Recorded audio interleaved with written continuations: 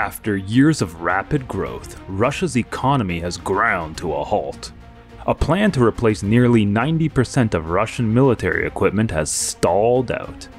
Meanwhile, at sea, the Russian Navy is in decline with only 8 new Borei-class ballistic missile submarines on order.